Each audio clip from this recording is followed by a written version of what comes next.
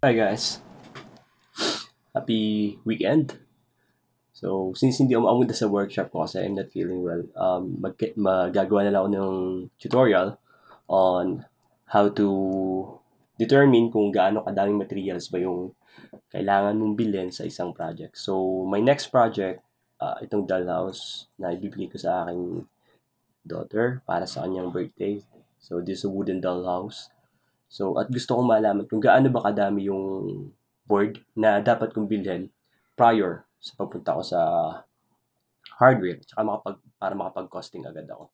So, I'm using Vision 360 here. So, the first thing that you'll do is to create a new design. Save it. Cut this. Medyo intimidating sa una yung pag-aaral ng bagong CAD software pero once na ma maaral mo na, medyo nakakatuwa na siya. After that, you will import your design on the new file that you just created. There you go.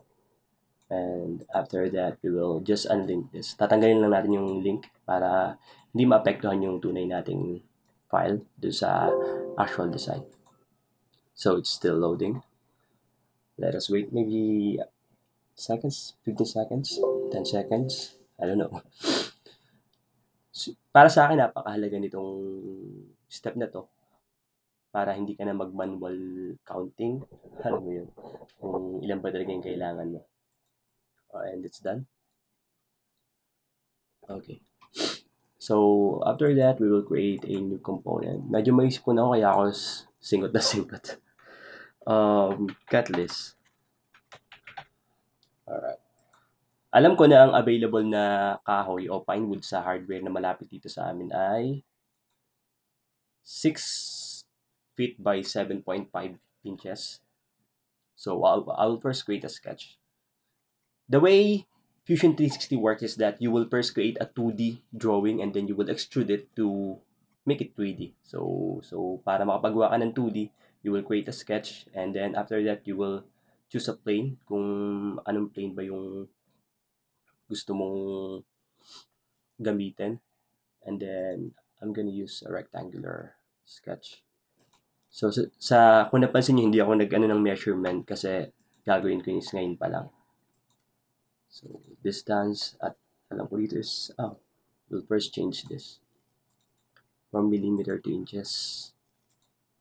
There you go. 72 or 6 feet. And then, sa lapad naman niya, 7.5. So, that's the available board ng pine wood sa hardware sa amin. After that, you will escape or tanggalin mo sa sketch mode. And then, press E to extrude it. Ang lapad na alam ko nun is 0.75 or 3/4. There you go. So, may board na ako. So, what I'm planning to do is to join two boards sa gitna nung makikita nyo mamaya. So, I'll need another copy of this board.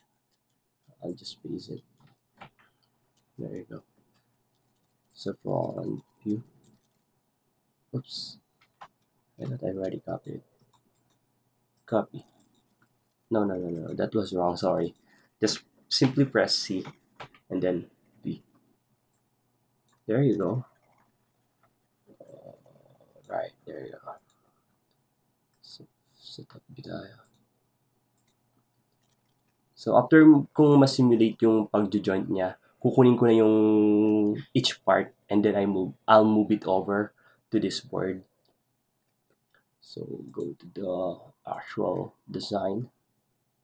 Get the base first. Move it. Ito yung base ng dollhouse. So, as you consider yung base. And ano ko lang yung orientation niya. Tatama ko lang. Oops. Sorry, that was wrong. And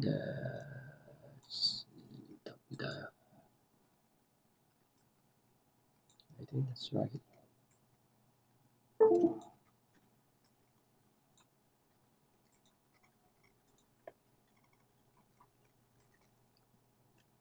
Okay. That's good enough for me. After that, aayusin ko lang yung position niya dun sa actual board ko. Move. Alright. So, iisa-isahin ko siya. So, imumove ko lahat yung roof, yung side panel, yung right panel, itong dividers, and after that, after kong magawa lahat ng yon, ito dapat yung kalalabasan niya.